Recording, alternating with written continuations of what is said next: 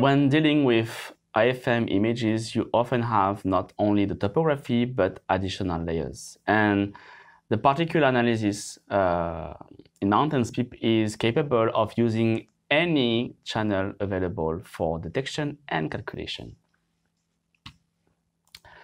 So let's bring this studable.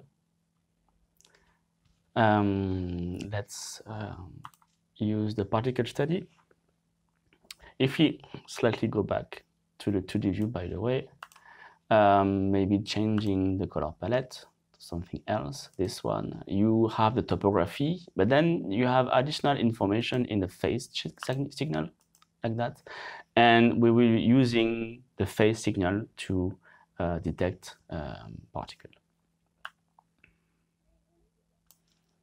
So in the particle study, you have this section here called layers.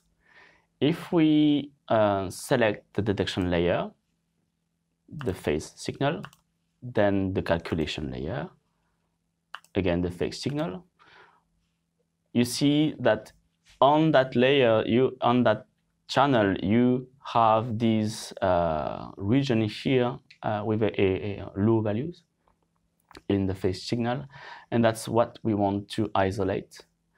To do so, you can still use the threshold operator. Let's make sure that we have not above, but below. And then we can fine-tune the threshold like that, for instance. Okay. To only keep the smallest one.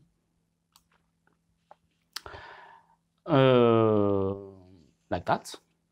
Then you might notice that the Zmax is no longer in nanometers, but it's the value that we retrieve from the phase signal.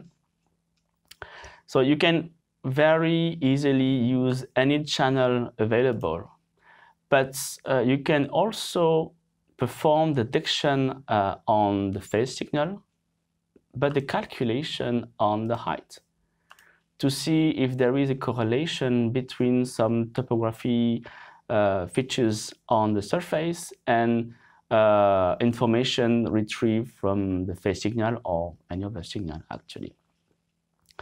So you see here the outline of the region that we have highlighted using the phase signal, but you see them on the topography.